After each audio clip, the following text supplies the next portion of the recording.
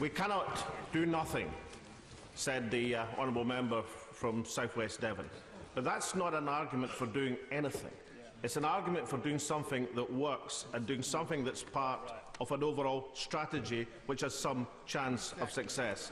I find myself in the unusual position, give me a minute or two and then perhaps, I find myself in the unusual position of going to compliment some speeches from the Conservative benches. There are many fine speeches in this debate thus far, but some of the best have come from the Conservative benches, people who are dissenting from the government's line on this debate.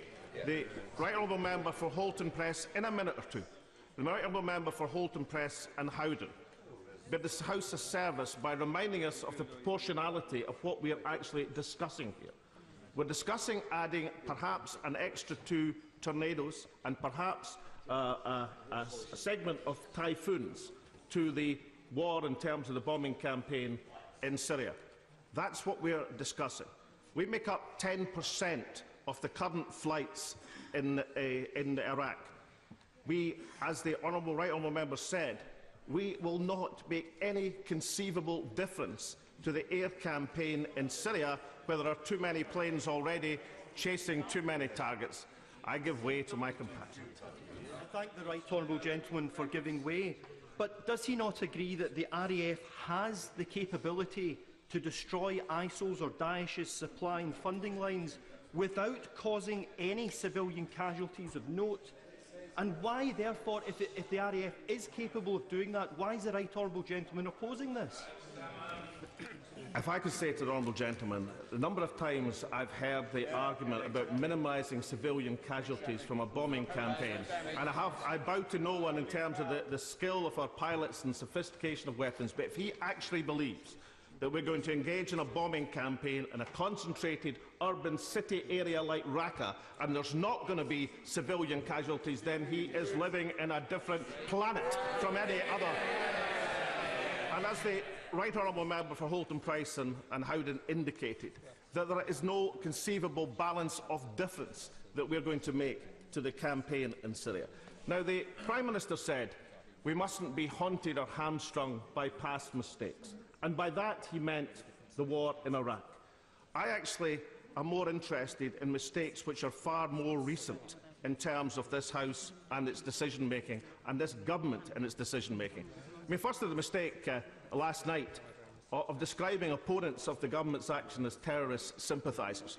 It's a hugely demeaning thing for a Prime Minister to do when he should be engaged in attempting to unite the country, to concentrate on accenting divisions within the Labour Party. I mean, goodness knows I've spent a lifetime in politics attacking the Labour Party and replacing them, but I have not attacked the divisions on this issue because this is a matter of war and peace. It's about sending people into conflict, and therefore for a Prime Minister to demean himself in that way indicates that yes, he might be successful in dividing the Labour Party, but we will fail in uniting the country, and he should have apologised when given ample opportunity to do so.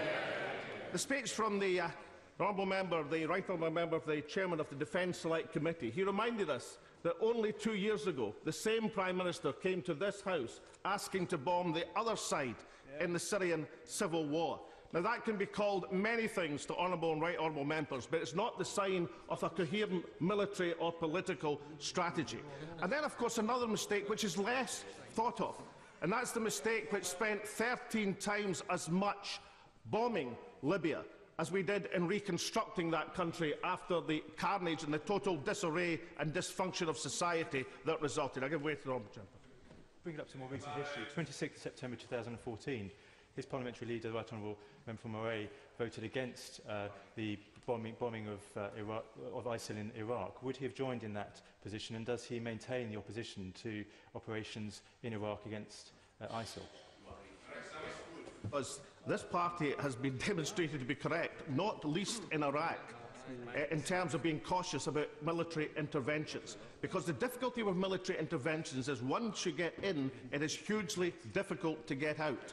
But what I will concede to the Honourable Gentleman now, there is in one part of Iraq a logical reason for having an assisted bombing campaign, whether it be the US or by the 10% contribution of the UK, and that is the Peshmerga forces on the ground probably be our only reliable ally across this region, have had some success in pushing back Daesh. Now, I asked, because the Prime Minister referred to this earlier on, he asked about a question, didn't develop the argument about what the question I asked about why don't we accent our action in Syria as opposed to in Iraq, as opposed to diverting to Syria. What he didn't say was the second part of the question I asked at closed security briefings, incidentally, and that was to ask why hadn't we given the Peshmerga heavy armour? Why hadn't we given them heavy weapons? Why do they have to dominate the road between Mosul and Raqqa using only machine guns? I suspect the answer I wasn't given, the true answer, is because it would offend our NATO allies in Turkey, who spend as much, if not more time, bombing our allies in the Kurds than they do in pursuing the campaign against Daesh.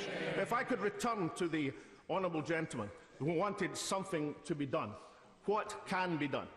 Well, firstly, if we as a Western liberal democracy can't pursue a successful campaign of propaganda against a death cult, then we should have a very good look at ourselves. Now, I accept we've made progress at last in calling these people for what they are, as Daesh, the mocking term which mocks their claims to be a state or to represent the great religion of Islam. But much, much more can be done in carrying that forward.